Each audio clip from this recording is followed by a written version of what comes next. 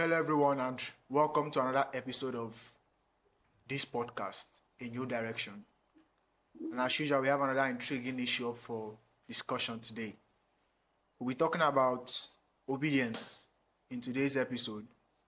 And as usual, we always say that there's a concept that relates to every issue we raise on this platform as it relates to the concept of God, as against the ideas that we as men we have. So obedience is no different, because as we always say, what man knows are the things of man, save the spirit of man that is in him. And the same way the things of God knoweth no man except God himself. So it's on that basis we'll be looking at what we have for you today. But as usual, we can't get into any discussion without introducing those I have with me on the forum. Today we have familiar faces. Brother Kufre. Good morning to you all. We have Brother Camillus. Good morning. We also have Brother Savior. Good morning to you all. And Sister Yusi. Good morning to you. I myself am Brother David. We also have a video which we'll be playing, or actually we'll be analyzing the video, because that's what's going to form the basis of our discussion. Because we are trying to clear the misconception we have on the issue of obedience. So we'll hit play on the video briefly, then we get into what we have. Now, when we talk about obedience, don't be in a hurry to think you know what I mean. Because some time ago, I woke up in the morning, I saw how I did personal Bible study for my own personal edification, and I wanted to study some salient issues so that I can make adjustments. And I found I could not escape obedience. So I now made it a prayer. I'll go to God in the morning and I say, do you know what? I want to obey you today. That's the day that I'm going to move in the flesh more than any other day. Insult someone in a strange way. I know you are up there. You are not like me. So I noticed that when I started becoming deliberate about obeying God, there was so much ability to operate in the flesh. So I knew that it was a battle. So I would come back in the evening, apologize to God. I tried, but I messed up. Can you have mercy on me? Tomorrow morning I will pray again. I want to obey you. Then I step out and a similar thing happened. And then after about 3 months, consistently, I noticed I started having some form of harmony. I started having some form of, when I come back, I'm excited. And I go back to God. It is something that must be cultivated deliberately. That was how Jesus lived. You say you want to preach the gospel, the authority of your teaching ministry will be predicated on your life of obedience. There will be no authority. God will not back what you are teaching up. If your rank in obedience is not high, meanwhile, there will be a problem with your hearing God if you are not obedient to God, because the last time you heard God clearly, it was the last time you obeyed him.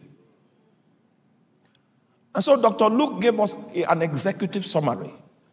He said Jesus began to do first before he began to teach. Hallelujah. It means that naturally some subjects I don't even have authority to teach because I'm not doing yet. My teaching should be a reflection of what has been established, what the Holy Ghost has constituted in my life. And I'm walking freely in those areas by reason of the grace that God has bequeathed to me to function that way. There are many things I will not teach, even though I've studied them in the Bible and I know them. I'm still in the process of incubating the protocol that will give me access to the grace that makes it work. Preaching is not talking. It's not a lecture. If your objective is the release of life, the release of the Spirit, so that God can begin a construction in the life of the people that you are ministering to. Then your life of obedience is critical to the achievement of that objective. The first issue that is raised here is the issue of a life of obedience. Okay, hit pause.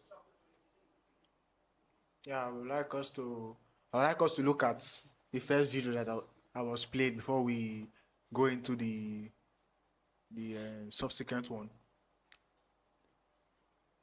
We are dealing on obedience, but I think before we look at what has been said by the man in the video, that we let everyone watching to understand what obedience is from our own perspective, what we have come to realize and what we have come to know obedience to be. So that way, any note we are making from the video that has just been played will be fully understood by our viewers. So, what's obedience? That's the focus of our discussion. What is obedience? As usual, we always say that there is what we understand or what we know as men as obedience. Yeah. If it's not obedience, any issue we are talking about as men, there's what we know about those things. Yeah. So obedience as men, we know it as doing what you're told.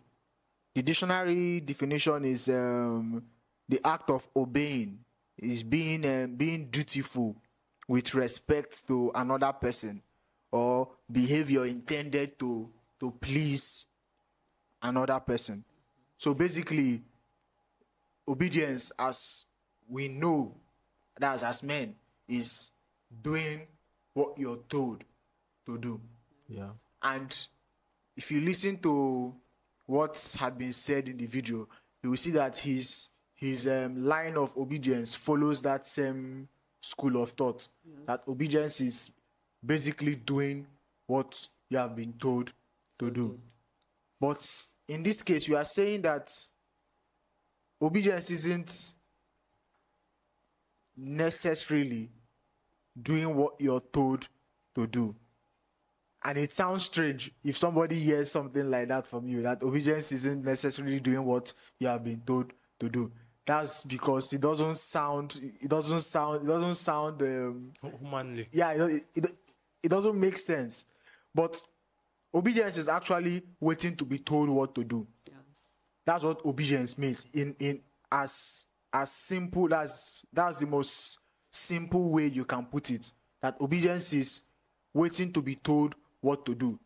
And you can doing and also doing as you are told.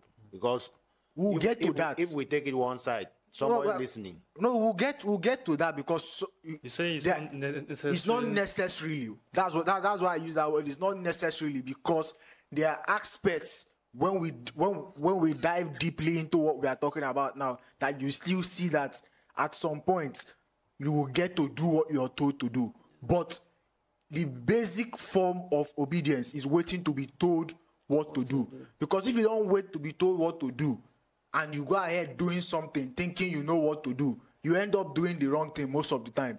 So basically, you have to wait to be told what to do. You can tie it to instances we have in our world today. Like, I might feel that I know what Brother Savior requires of me. Like, let's say we stay in the same room, but the room is somehow divided, so we both have our own sides, and our things are kept based on how we like them.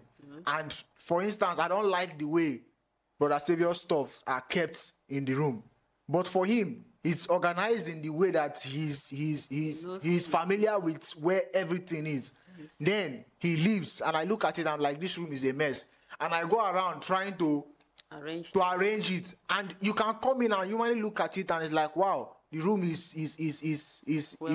tidy, is well kept.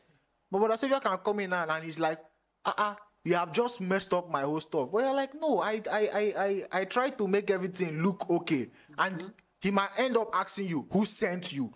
Did I ask you? Did I ask you to do that? Yes. That's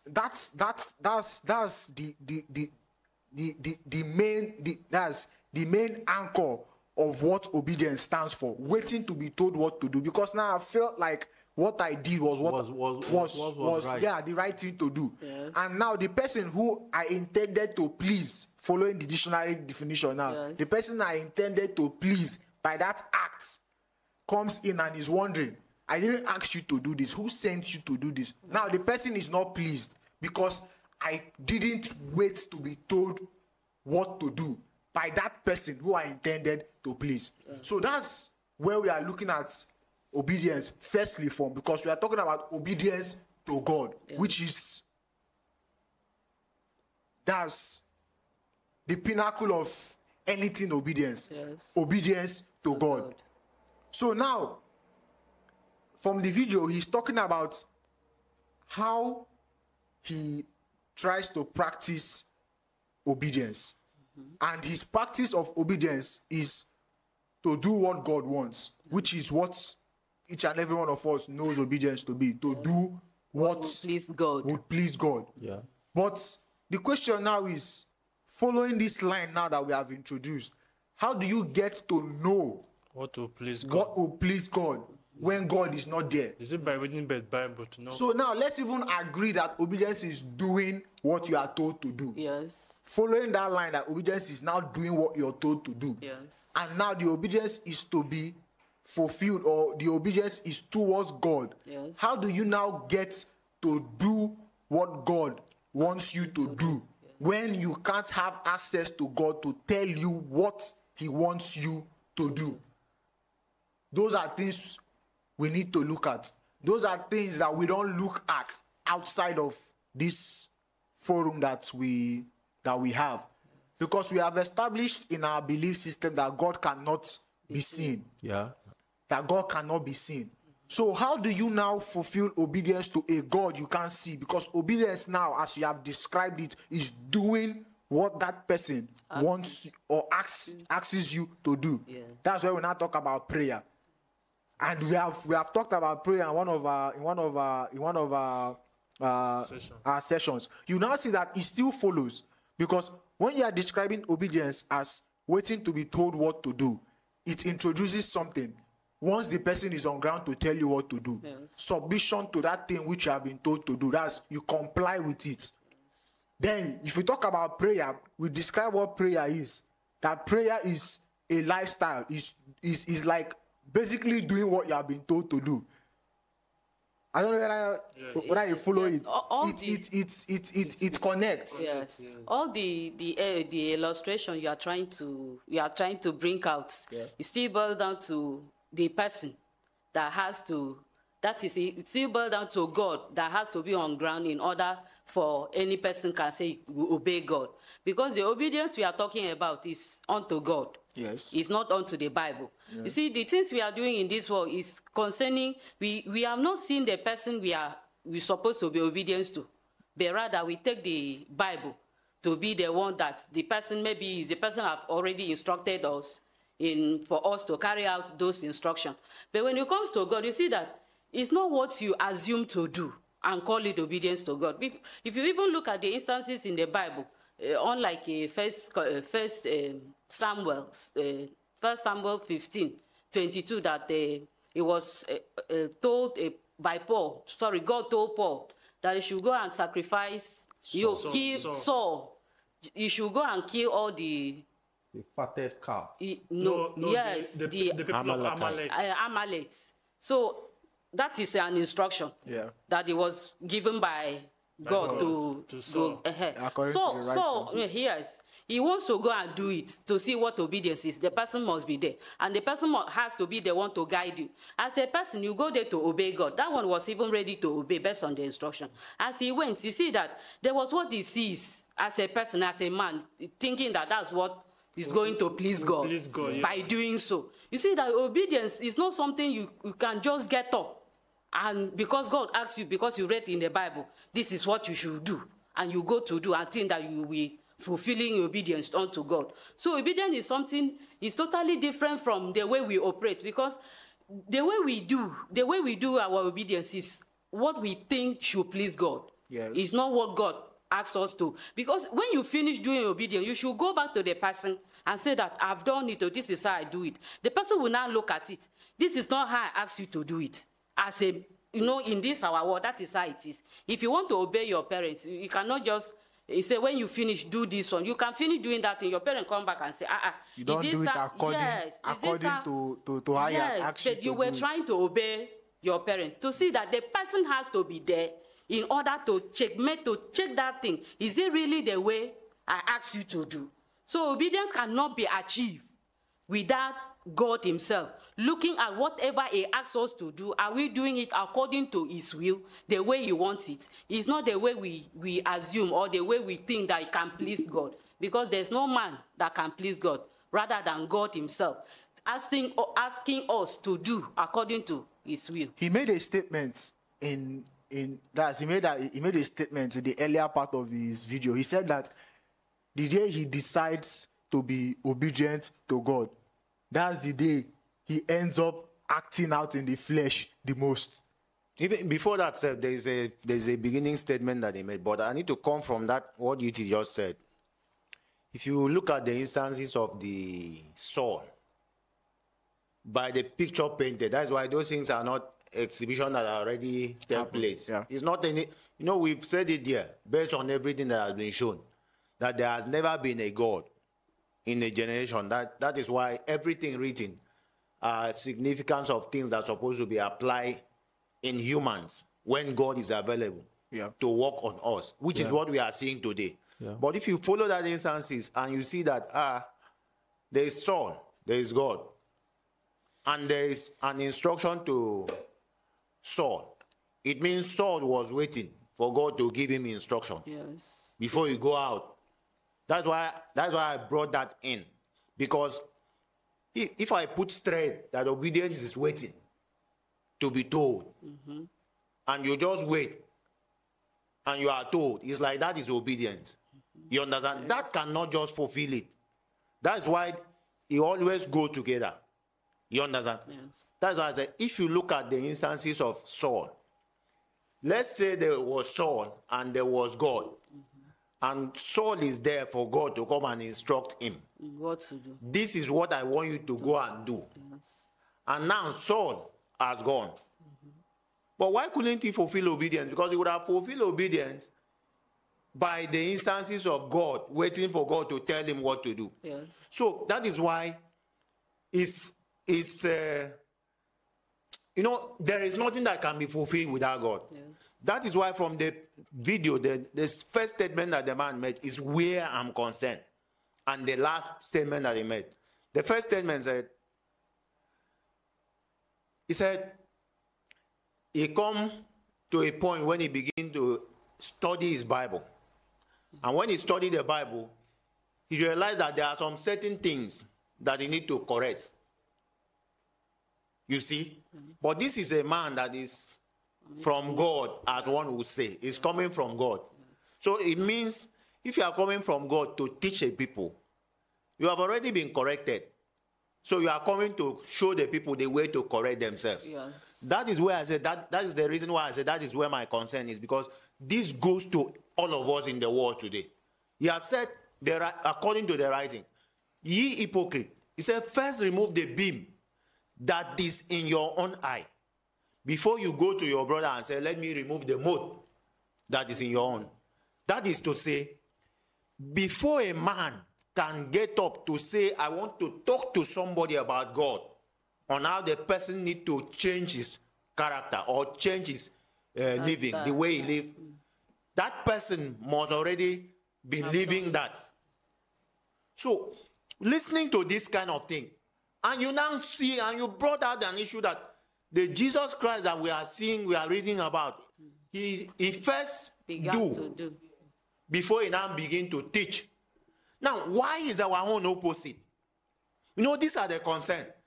That still shows us that he that had the bride is the bridegroom. And that is who we are supposed to be looking for. Yes. Because for me, it's not about explaining what obedience is not. First, for anybody to understand that right now in our world, what we need is to hang up whatever thing that we think we know and seek for the person by whom it was written about. Yes. That when he comes, is the one that will tell humanity what to do. Yes. Because before you can do something, somebody need to tell you what to do. Yes. And that is a commander. So you cannot live in obedience or fulfill obedience or live in a command without a commander. Yes. So I'm saying this because as we are playing this video, that is what is going to buttress everything that is said, both from the first preacher and the second preacher. So I'm putting this out to whosoever that is listening. The first speaker and the second speaker. That is, we call them preachers. That's why I said the first and the second. But the thing is that he also concluded and confirmed to all of us that preaching is not coming to talk to people. Yes. That shows you the work of the preacher. Because a preacher is the one who comes to prepare the people, bring the knowledge of the Spirit, and make them function according to the practical side that will fulfill the obedience we are talking today. Yes. You see? So that makes us to understand from his statement that he is not a preacher. Yes. Even though that's I'm what not he saying said. this to him. I'm saying this to whosoever that is watching and those whom we also see as preachers. Because all of us fall in the same cycle. We try to talk when we have not done the thing. Yeah. Because when you go into the, it's not just what obedience is. When you go into the things, what are the principles of the Spirit? The God that we are supposed to follow. None of us in the world today is following it. None of us. No one. Except the person by whom we are now privileged to see, which is the reason why we have the challenges that we are now putting to ourselves to say, no, if there is a life that is like this, that means we need to follow it to see what we need to achieve or what the God has planned for us to achieve in due time. Yeah, but we talked about following principle or following command of God, and how nobody in the world is following it. Yes. Yeah. We can't follow it. Yes. Because we don't know it. Yes. That's the genesis of the problem. We don't know the principles. So the principles we don't know, we can't follow them. But somebody has to introduce the principle. Yeah. Because he's talking about a preacher as being someone who already knows and is principle. living That life. that life Yes. before he comes to show you or talk you into it.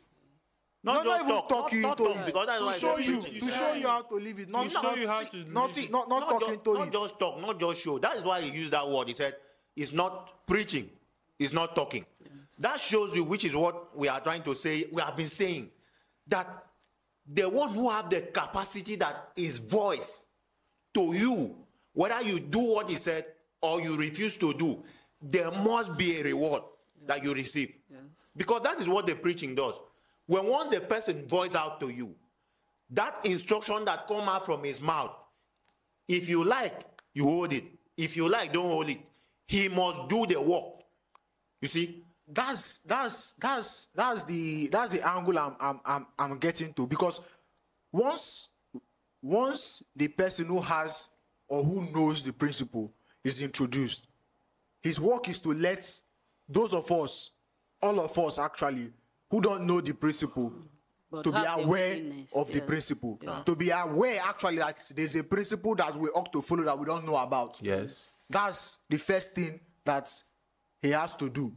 But he's the one coming with the principle. So he basically already has it as a life Yes. that he's coming to show us. Yes. So we are waiting. Okay, let me put it this way.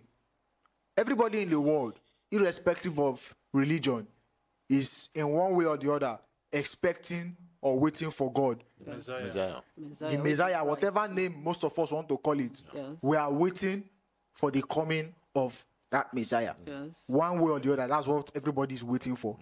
We are waiting for that. And the idea is that his appearance would spark a chain reaction of living. of change. It would introduce a level of change that nobody has ever seen before. That is our hope for the introduction of that God that everybody is waiting for. Yes. But his introduction is not to come and embrace our own ways, but to introduce his own ways. Yes. So obedience to God, and we are saying he's waiting to be told what to do. You now get to see that if you are waiting for God, as everybody claims to be waiting for God to come, that means we know that he is coming to show or coming to introduce a new pattern.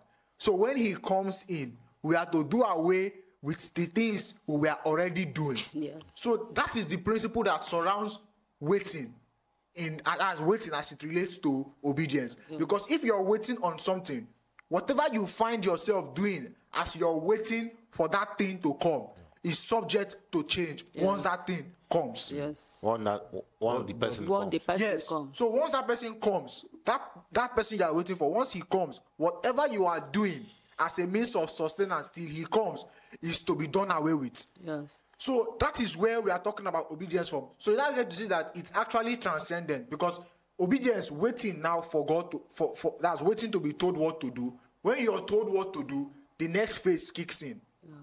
You comply with what you have been told to do. You submit to what you have been told to do. So in essence, what you are saying that when the person comes, you have to show us this is his principles.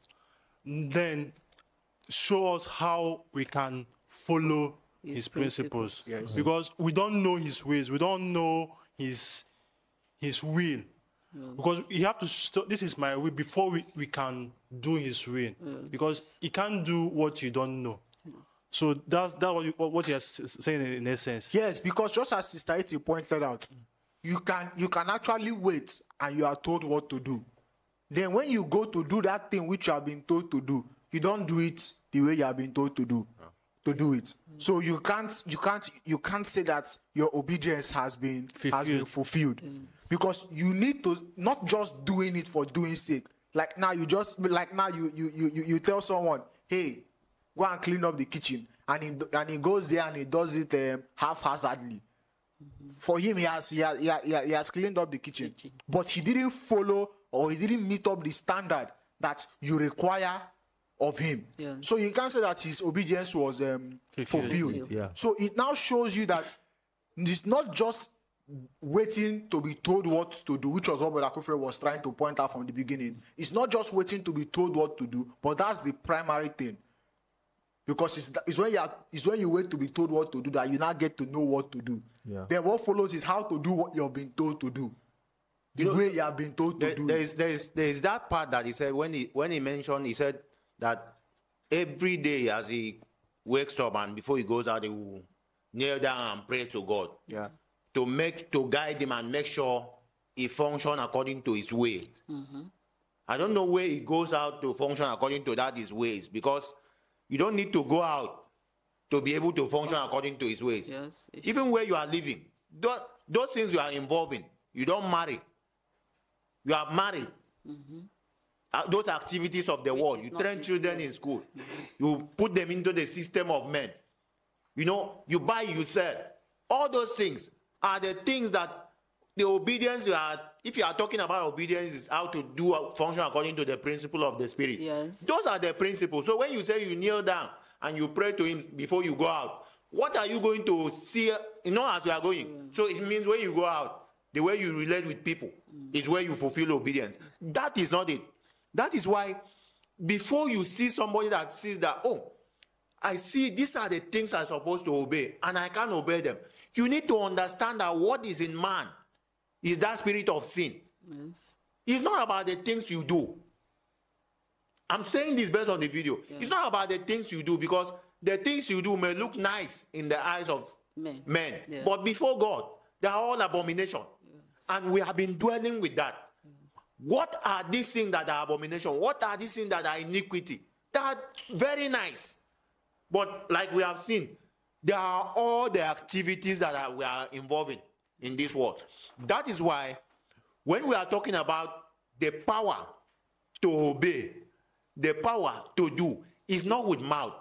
You know, we just said here, nobody obey God. Nobody can keep to the principle of the Spirit without the person. Now, how do you keep it? He said, for as many as I receive him, to them gave he power to become the sons of God. Yes. You know, we've said it before. When we read this thing, we think that the power is that one that people will fall. No. What he's saying is that when the Spirit is ready to come down, like we keep saying, in a generation to help humanity, he provides a vessel where he will dwell in. Now, it is that vessel that will come to voice out the ordinances. Let me put it that way, the ordinances, because there are many things. There are all the activities of man. There are all the activities of this world. So he will come to voice out to you. Now he said, as many as I receive him, because you cannot keep to those principles in this generation. It's not possible. So it is when that person is there and set that platform, which you keep saying before, there is a platform that will be set. Yes. Now, when you now listen to that person, and from where he's voicing out from, those things are not normal things. It's just something that the Spirit needs to remove the brain of man.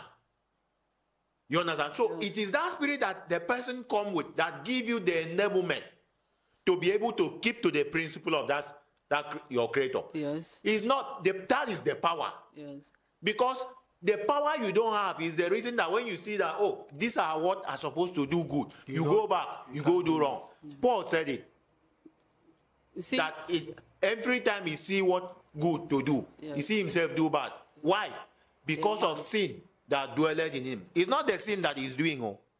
Sin is already dwelling in us. That's why you can't do You understand? That is why you can't do it. So the person voice that the sin obeys and can flee from is the person to whom the Lord has chosen as the chosen one. Yeah. Because there's a mystery of the Spirit that is bedded in him. That's why and you can tie that to I think it's James. It says, submit yourself therefore unto God, and the devil will flee from you. yes. It follows after obedience, because you are talking about, because he's talking about every day he wants to go out, and he deliberately wants to obey God. And obeying God, as we know, is to do and live the way God wants us to live, wants us to do. All those things. That's what obedience to God signifies. So every day he wants to obey God. But when he steps out, according to what he said, that day is the day he ends up living in the flesh the most. And he comes back and he's apologizing. He's praying. He say, God, sorry, I messed up. He messed up. That's because we have been instructed that we should submit ourselves to God. Then the devil will flee from you. So how do you now get to submit yourself to God when there is no God? That is the basics of everything. That is the basic of everything that we are talking here. Because you see this thing that the man said, what that same judgment is in everybody.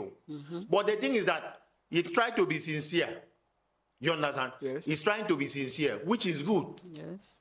But that sincerity is to show you that you don't supposed to stand at the pulpit and be talking to people about God.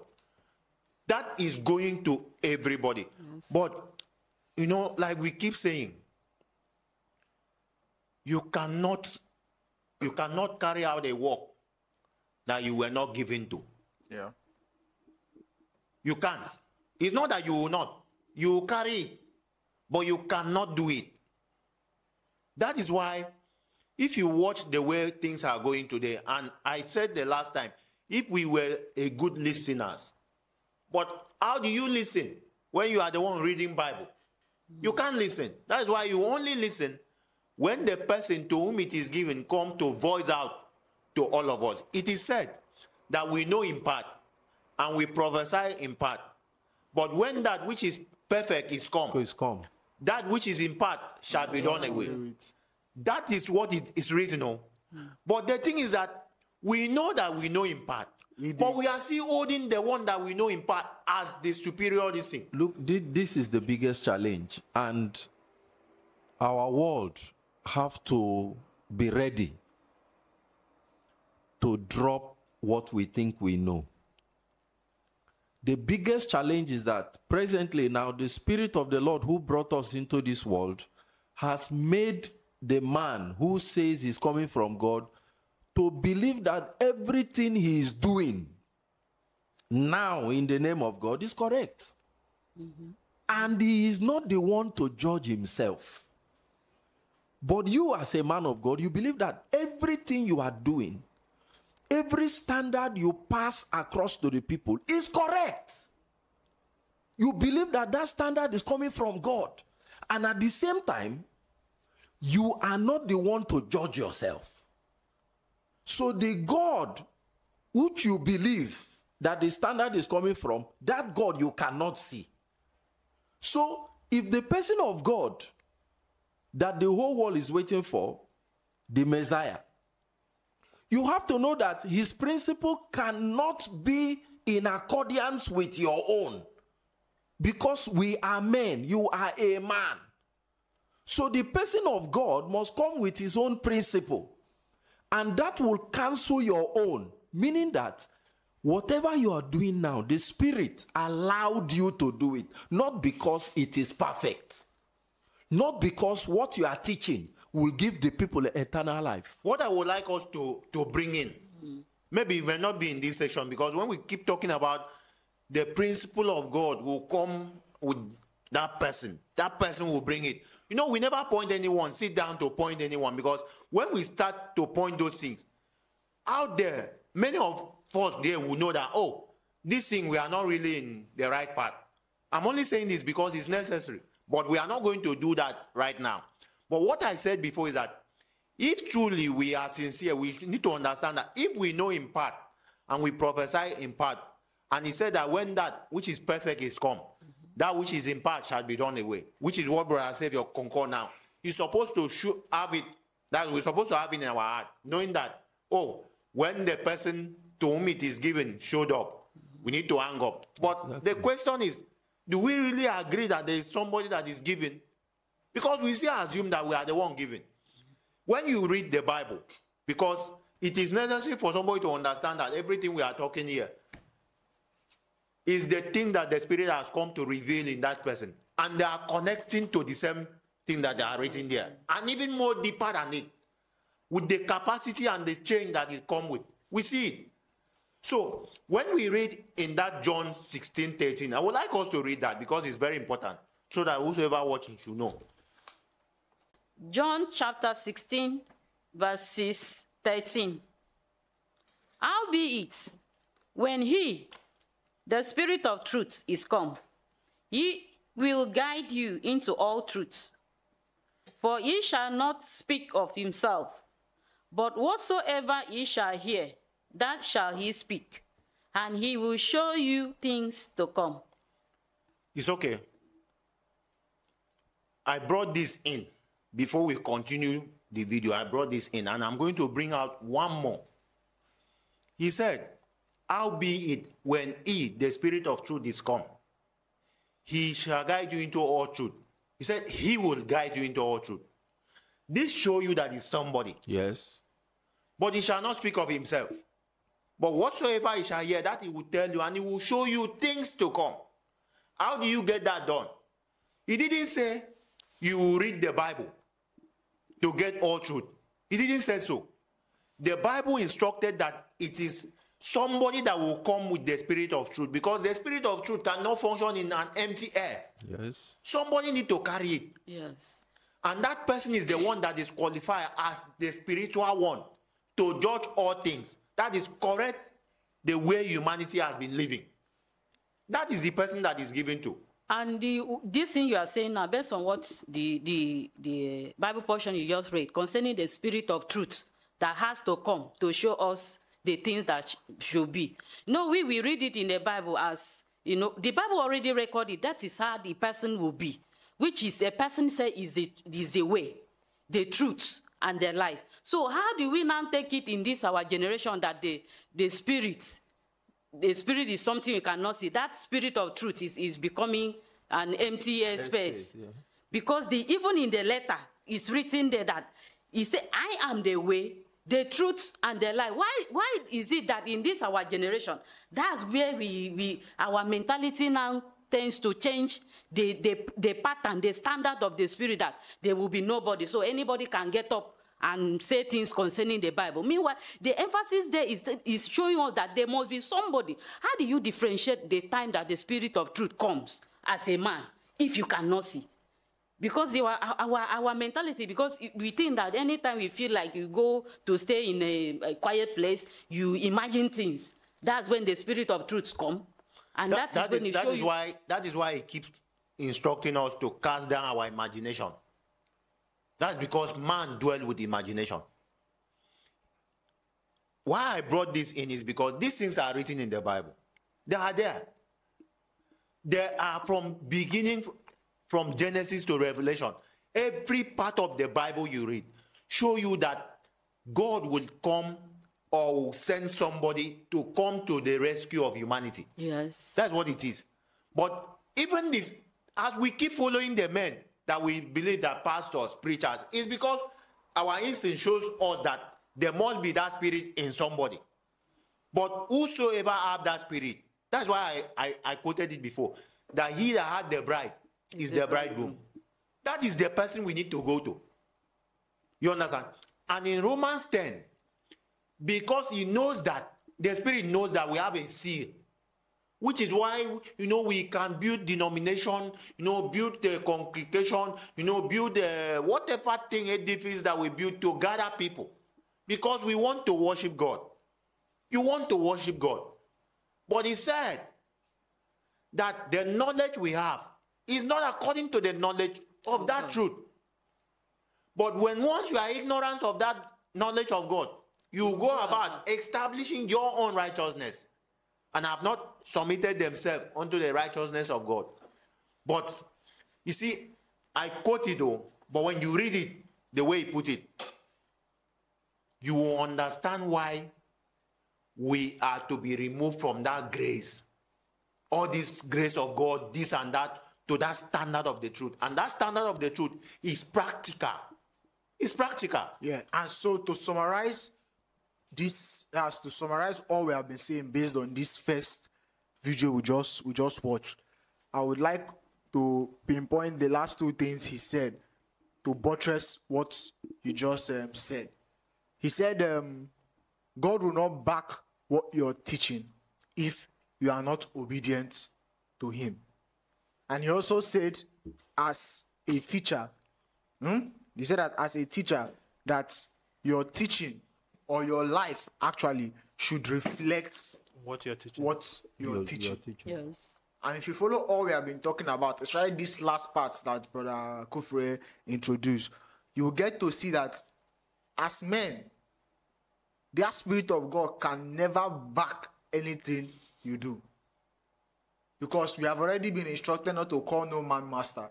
So when you put yourself in a position to be a master to others, he can't back you. First and foremost, because you have gone against his principle of being a master or calling somebody a master, which is not lip service, but as Brother Kufre will always illustrates, it's your submission to man to build you. In the name of God. And when you use the word backing, those statements, they don't know how you apply. Before somebody can back you, see, we are container, we are empty. It is when the spirit come into you, now the spirit now take you to work. That's why you said, call no man your master. So it means accept Christ. It means before a man can stand to teach people, that Christ must be inside of him. Yes. So he is the one that back you up. He does the backing. So it's not like you go and teach, then they will go and back it up. Because he's supposed to be the one teaching. He's the one doing the work. Which is where the second part of the statement now comes in. Because he's now saying that as a teacher or as a master, that your life should reflect that thing that you're teaching or you're telling the people. And just as we have always said, that you can't have that principle, you can't have that way, that life of God, when you are not God. So basically, God who is coming to show us that way definitely has that life. Yeah. So that's why it's impossible for us as men to go around thinking we can teach or we can talk people into the way of God. It's highly impossible. And it's not going to be the way we used to do.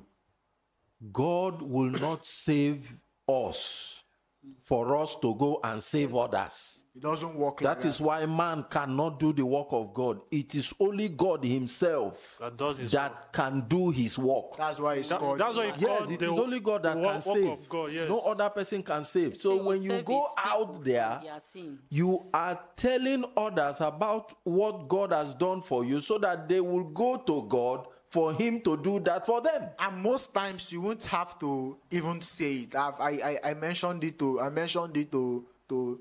an old friend of mine. He's an old friend now. And I mentioned it to an old friend of mine.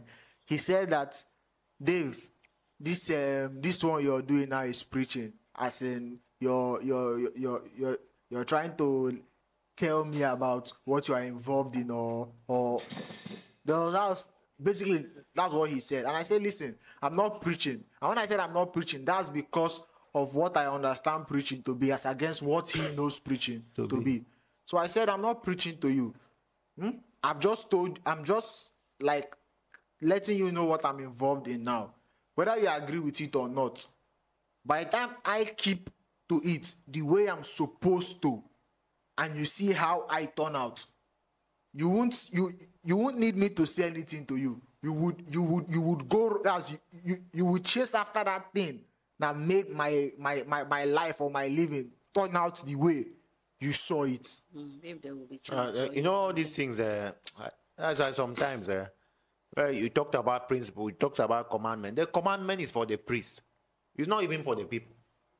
The command, that's what the Bible have recorded. It said, ye priests, these commandments are for you. Because it is what's supposed to be established and built in the person. That you know, first when you read about the Jeremiah 23, where it talks about I have not sent this prophet yet they ran. Yes. If you go down when it said, they said still to them that despise me, thou shalt have peace. It shall be well. Which is what is going on today. It shall be well. It shall be well with you. I prophesy to you. Where the people are going transgressing against the principle of the spirit, and you are proclaiming to them, they will have peace. How will you have peace when you are not following the command of God? That is why they are now seeing it that the only way it can work is obedience. You understand? Yes. Because if you read that, you see when he said, if they have stood under my counseling, they would have at my word abided in them. But now he's telling you they have not stood under the counseling, so they went on trying to do the work that I have not sent them. You see? But this you can't blame anybody. That's how we've said before that many of the people you see there, they are sincere. They try to see how to serve people, how to serve situation. But you can't serve situation when you have not been given the capacity to do that.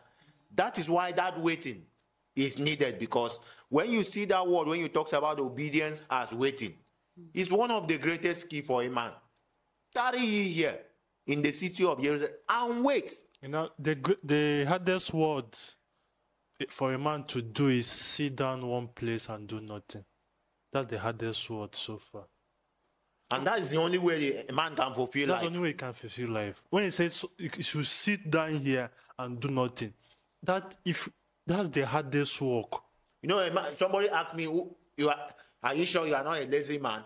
I say, what do you mean by lazy man? He said, you don't do anything. I say, you see, that is who you call a lazy man. But I can tell you, the lazy man that God sees is a great hunter. He hunts for stomach. Doesn't hunt for life. That is a great hunter, a lazy man. How do you define a lazy man? God said, sit down, tarry here and wait until I come. Like you said, in the waiting, it doesn't mean that you are not doing anything. But whatever thing you have to do that time, you need to know that you are waiting upon the Lord. You see? And now, if you take that statement to where we call an idle man, is a devil workshop. You know, we use that word. It means somebody who doesn't do anything. So devil can use him, you know, he can carry gun to go and rob people. That is not what he's saying. What he's saying is that everything you are doing that cannot bring that presence of the Spirit to you is idle. Yes. So that is what make that spirit of the evil spirit gain access to you, because you have not abide with the command of God. Yes. So you may be doing a lot, but you are idle. Yes. Okay. I don't know why you follow Yes, that. That is what it That's is. how it is. Because what you should do to occupy what should occupy Yes. is what you are not doing. Yes. So that give room for the devil to make your heart as his Because workshop. that heart can never be empty. Something must occupy it. So that is what everyone need to understand, because most of the time we make this statement, someone, you are idle, you are a lazy man. And all of us, we are devil's worship. Yes. No, You want to remove yourself? all of us. I'm not trying to remove myself. It's just that the way it came out, all of us are devil's workshop. You can't be like, brother, wait till you happen. You can't be like, say we are quiet. No, but that's how it is. That's why I said that we should submit ourselves to God. Yeah. Yes. Then the devil will flee. Yes. For the devil to flee, it means he's there already. Yes. So it's your submission to God that will kick him out of the house. Is that devil that makes him, when he finish, pray and are talking? Go back and press. How do you talk? How do you talk to the spirit? The one who do the talking to people is that person by whom the Spirit has ordained. He alone has what to say. The duty of the people is to do. Listen and do. And that completely contradicts what he said about studying the Bible. Going to a very quiet place and studying the Bible. What are you studying? You are studying letters. This book, they are letters. Yes. They are not words. Words will forever be spoken. So the word of God will be spoken from the mouth of God, from the person of God. He is the only one to speak the word of God to you. And when you keep it, you see the change that will come to you. So when you go and study the Bible and you assume that what you are studying is the word of God, can letters be words? You know what? Let's hit play so we can hear what the second speaker. Yeah. No call him preacher. Let's hear what the second speaker has to say on obedience, so we can basically round up what we have for our viewers today. Deuteronomy chapter 28, please. Give us from verse 1 and 2. I'd like us to read it together. Deuteronomy chapter 28, when it's projected and we can see it, let's read together. Deuteronomy 28, 1 and 2. Ready? Please, let's read. And it shall come to pass, if thou shalt hearken diligently unto the voice of the Lord thy God, to observe and to do, take notes, to observe and to do all which I command you this day, that the Lord thy God will set thee on high above, verse 2, and all these blessings. How many blessings? How many blessings? And all these blessings shall what? It comes on you because it comes from above, and overtake thee if thou shalt hearken to the voice of the Lord thy God. Say obedience. Joshua chapter 1 and verse 8. When Moses died and the mandate was now transferred to Joshua, he was afraid because the people were a stiff-necked people. They were stubborn people. How would he lead such people? And a revelation was given to him. Joshua chapter 1 and verse 8. It says, this is the formula, Joshua, for your success. This book of the law shall not depart from out of your mouth. Please pay attention. God is about to bless someone. It says, but thou shalt meditate therein day and night. Don't stop there. We stop there usually. It says that thou mightest observe to do. Someone say observe to do. Observe to do all that is written therein. For in doing it, you will make your way prosperous, and you will have a kind of success that the Bible calls good success. There is success, but there is good success. When the blessing of the Lord maketh rich and prospers and adds no sorrow, it is called good success. The kind of success where you are up today and down tomorrow is not good success. Obedience. Obedience to what? Obedience to the voice of God. Obedience to the instructions that connect to the blessings you desire. I told you that every dimension of God that we seek in this kingdom is conditional, and there are principles and instructions that are connected. Please listen, please listen. You have to get this. Principles and instructions. Say after me, please. Principles and instructions. If it be thou, bid me come. And he said, come. An instruction. And he got up and walked on water. When they met him and said, sir, the feast, the wedding in the Cana of Galilee, in John chapter 2, the wine is finished, and there's about to be a major embarrassment in this feast. And he said, fill 6 pots with water. And when he filled 6 pots with water, he said, now you go and serve the Lords. That's a risk. If those guys got there and the rulers took, and if they fetched that water and it was water in their mouth, they would have killed those people. But at the instance of his word, they went. Obedience is very powerful. I learned this as a principle. If you learn to obey God, if you learn to obey the word, your life will become and remain a living wonder. Believe me when I tell you this. I desire to walk in superior dimensions of grace and the anointing. I desired it sincerely, and I knew that it was in prophecy for me to walk in these dimensions. But I knew that just hoping and wishing, I would only waste my time and waste the time of a generation. And I began to search, what are the principles that govern the manifestation of the power of God in a man's life? Genuine, authentic spiritual power. And I began to find them. I began to find them. And I said, Lord, grant me the grace. It may not be easy, but I obtained the grace. And goodness, I am grateful for that obedience, because you see, many people wait to eat from your obedience. Obedience is powerful. The benefits go beyond you. God can give you an instruction and say, for the remaining part of this year, every day you must pray for the man of God and his wife. It's an instruction. Oh Lord, but I'm already a prayer warrior. That's not it. An instruction now came from heaven. God can give you an instruction and say, every month from that which you have, ensure that you sow into the man of God and his wife. You say, Lord, I've been doing it. He says, no, you did that one as a gift from your heart. This one is an instruction connected to the next level of your life. Believe what I'm telling you. You are not being taught cunningly devised fables.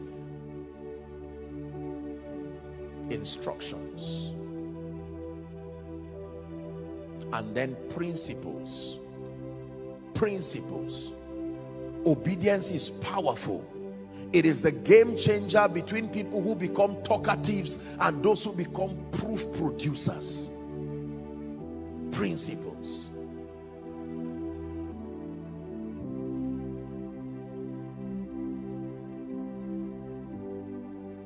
I know that God is able to lift. I know that God is able to change. I know that God is able to turn a man's life around. But just believing that he would do it will not solve the problem. Lord, what is the principle? He says, good master, what must I do to be saved? That's a rich man, because he knows there's responsibility connected to everything. What must I do to be saved? What is my own part? What is your own part? What is our own part? That's basically the fullness of obedience. Because after getting to know what you have to do, you get to do what you have to do. Because we are talking about obedience as waiting to be told what to do. So when you now get to be told what to do, you have your own part to play. which is doing what you have been told to do, how you have been told to do it. So that's your own part you get to play. But that's by the side, though it's very important. But there were certain things he said that it makes you wonder sometimes. He started off his own talk on obedience from reading from Deuteronomy chapter 28 from 1 and 2.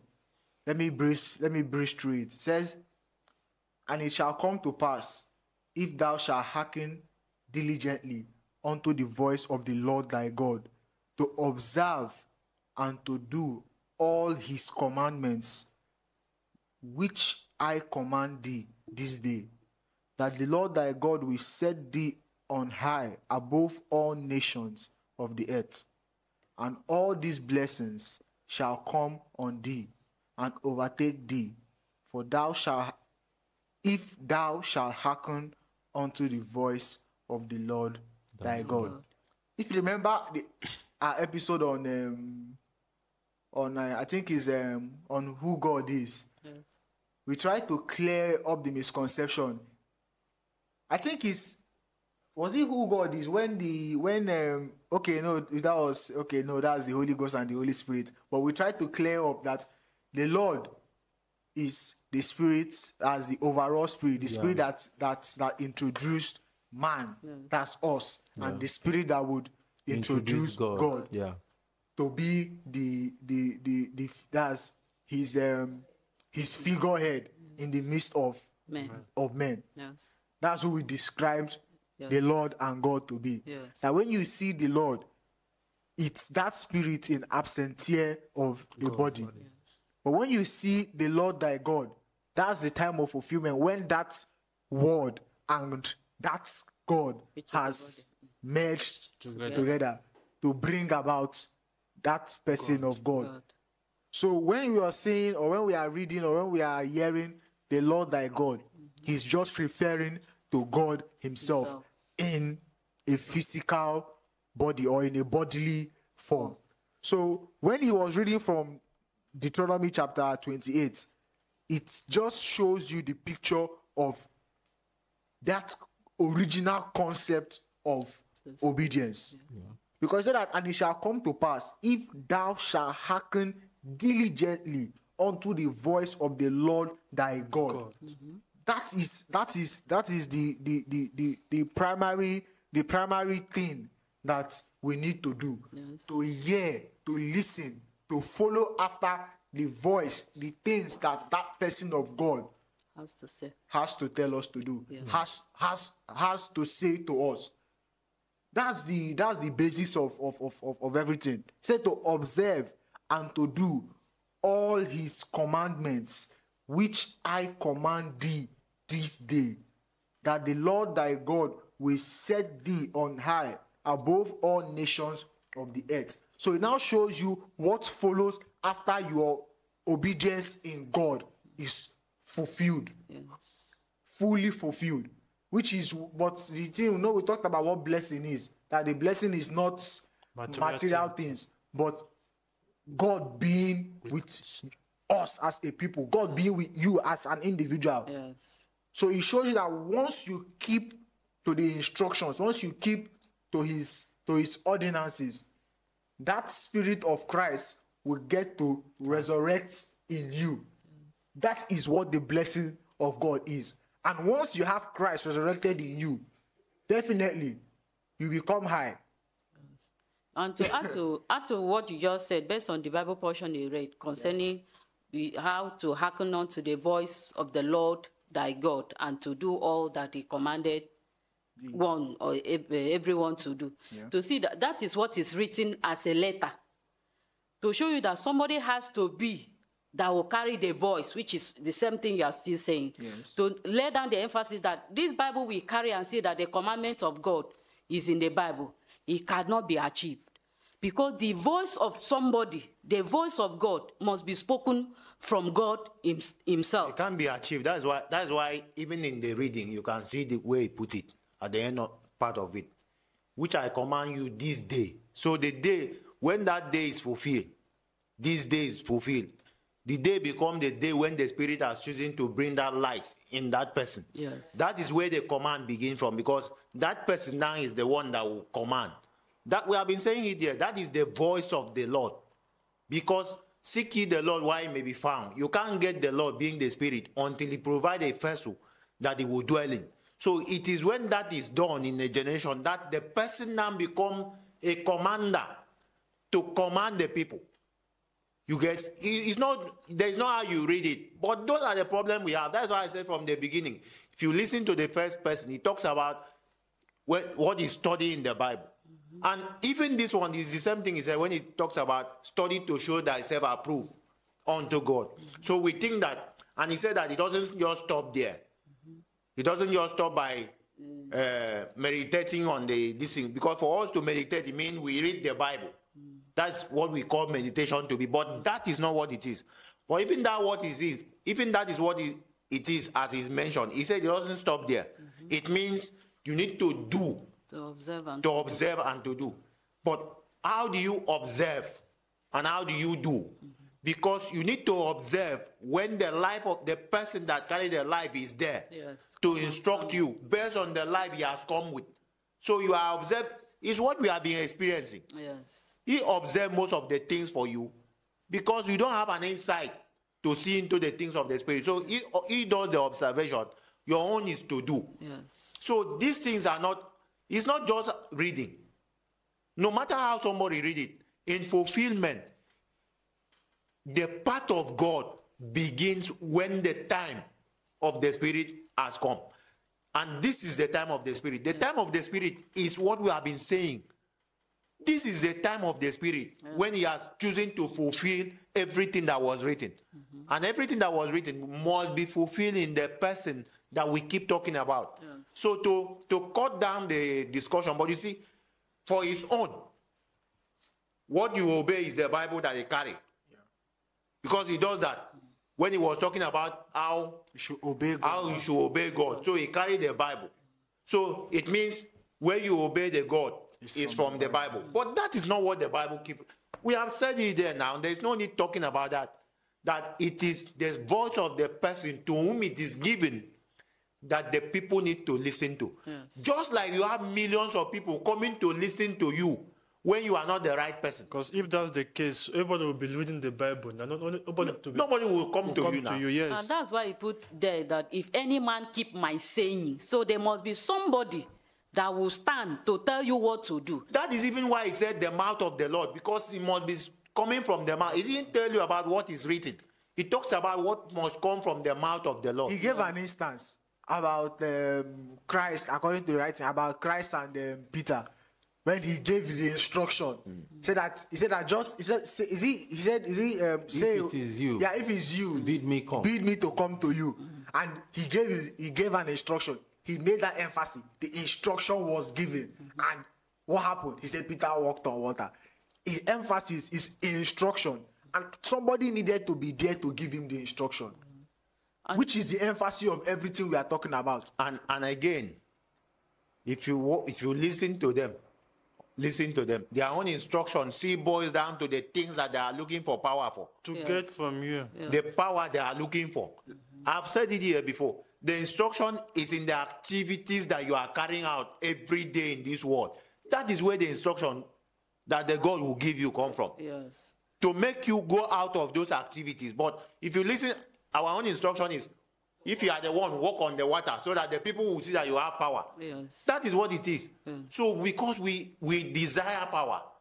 But the power is the one that will make you to obey the simple instruction that tells you, don't do the things of the world.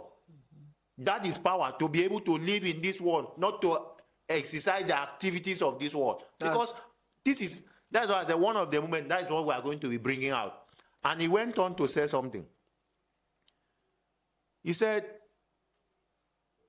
when he come to realize in this obedience of a thing, so for him now, because that power must come. So he makes sure he prays into obedience. To have good success. To have the power. And now he's satisfied. This is the same person that talks about how the devil come to press him. You understand? Yes. So I don't know which of the power you have. Because you have power, but the devil is coming to press you. With Your your power anointing. and the devil of the devil power, which one's supposed to supersede? But you see, these are imagination.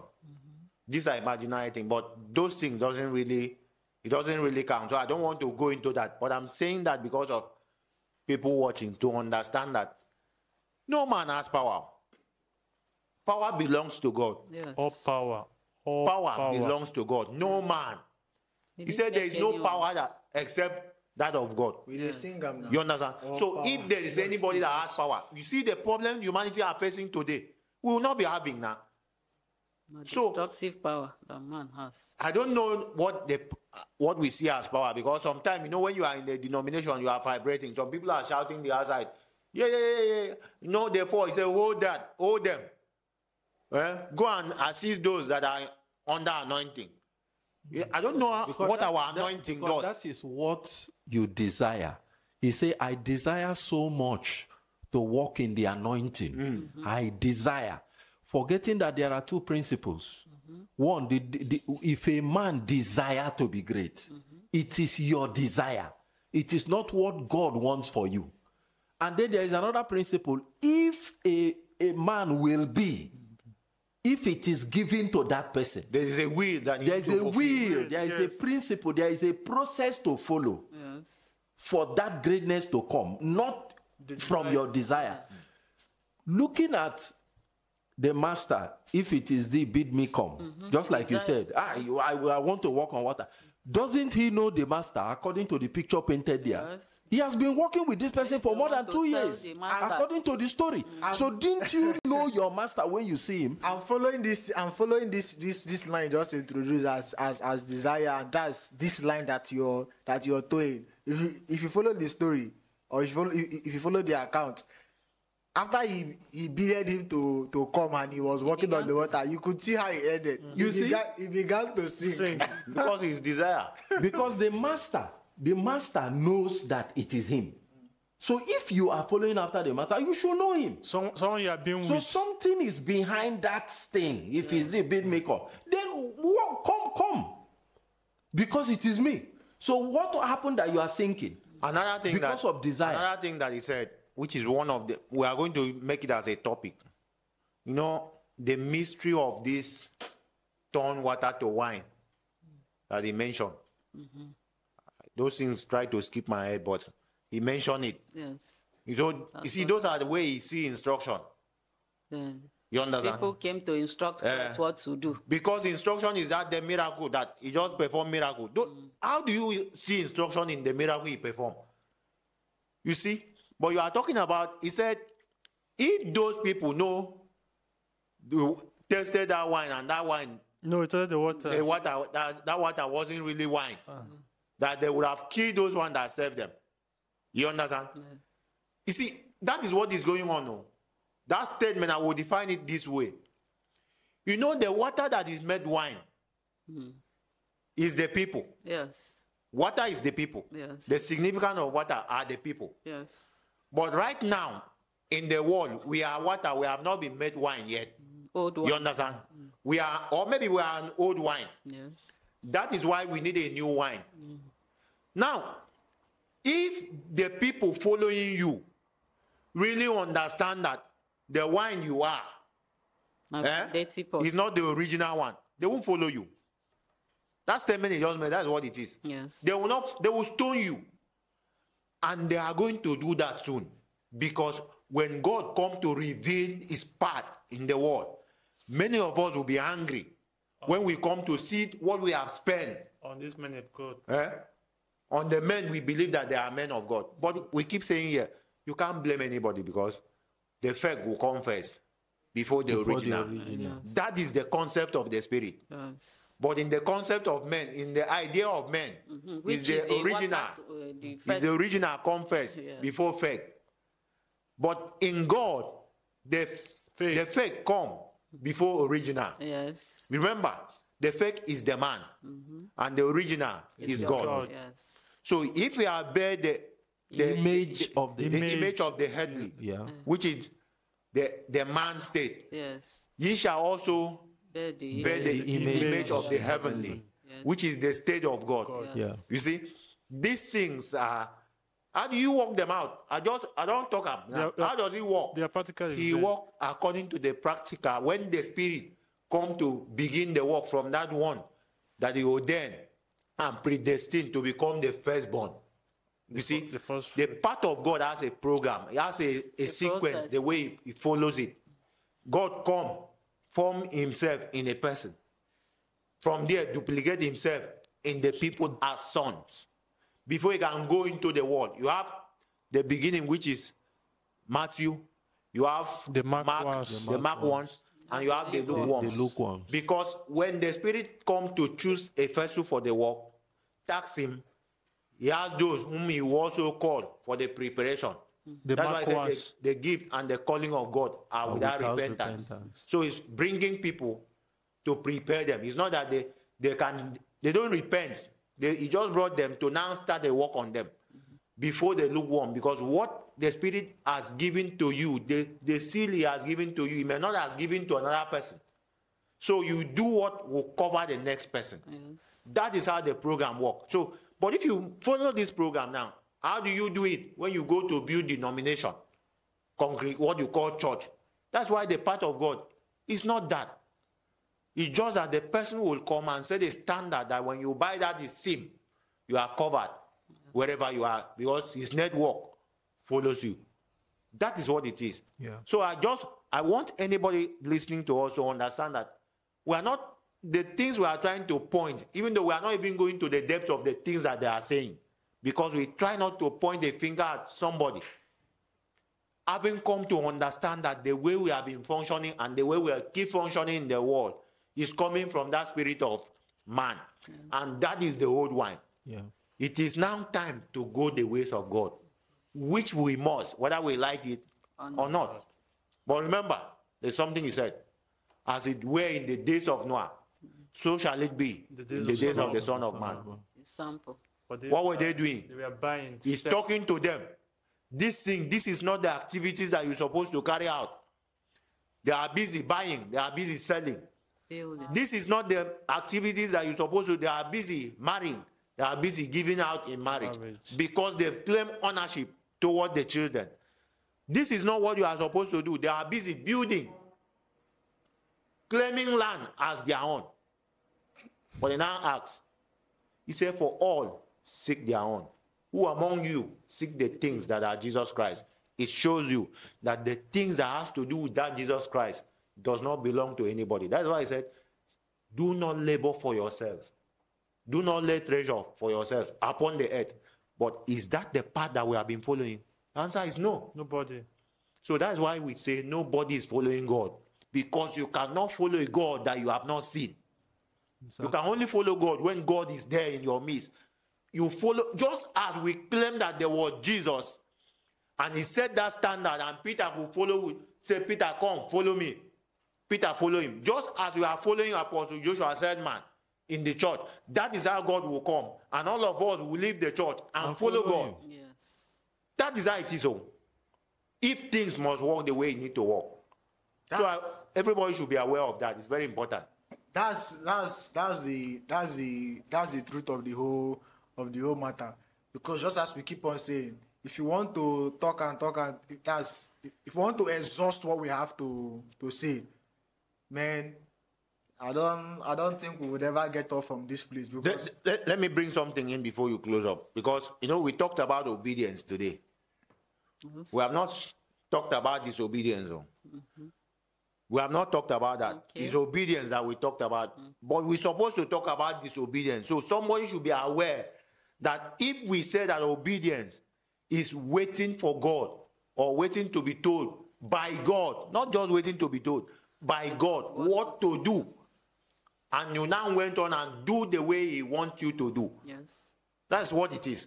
So that is the same way we are described as the children of disobedience, because we refuse to wait for God to come and show us what to do. We assume for God. Now, when it has to do with God, when God now comes to show us what to do and we refuse to do it, that is when it now counted as stubbornness. Witchcraft.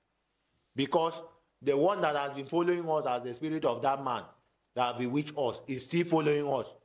You understand? And that will make you not to obey the path of God. So that somebody need to do, understand, so that when we are bringing this part, God will bring it to disobedience for somebody to understand. Okay. Okay, so as I was saying, I said that's the truth of the whole matter. Because if we want to exhaust all we have to say about this issue, you have just pointed out disobedience. We can sit down here and talk, and I don't think we'll ever get off from this place, because we ourselves are still involved in the learning process. Yes. So every day there are new things that spring up that we get to learn, we get to realize, we get to see our shortcomings, even as we have come to realize, or we have come to encounter this person that is of God, which is why obedience is something that needs to be fulfilled. As your obedience needs to be complete, needs to be full, intact, because when we see the shortcomings we ourselves have, even in the advent of this person, you get to see that our obedience is not complete. Because Brother Kufre just talked about disobedience here in how it transcends to stubbornness. That's the same way obedience as well transcends to submission. So you can't be submitted to God when there are still lapses here and there in the things you do, because it shows that our obedience to him, that's in terms of doing what we have been told to do, has not been fulfilled or hasn't been carried out fully. So basically what we are saying is that obedience to God cannot be achieved when there is no God. In person. And the only way you can have God is not in the sky, but as a person in our midst. Yeah. And we have also said that everybody will not get to see God. Yeah. No matter how much we talk about God is somebody you have to hear from, everybody will not get to see God. Everybody will not get to hear from him directly. But just as we said, his appearance marks the beginning of change. So definitely he establishes a platform, just as we keep on saying, everybody will have to function by. So you might not get to see him, you might not get to hear from him, but everybody will get to follow his laid down pattern, his laid down principles, his laid down instruction. Everybody will get to follow that. And that's the only way we can fulfill obedience to God. But we need to understand that God is not in the sky. That God is a person that we definitely need to have present in our midst. Exactly. For the work of redemption to begin. So on that note, I would say we have come to the end of today's episode. And as usual, if you have inquiries to make based on what we have just discussed or based on our previous episodes, feel free to send us an email via the addresses on your screen, and we'll be sure to get back to you. So for now, we say bye till we come your way next time.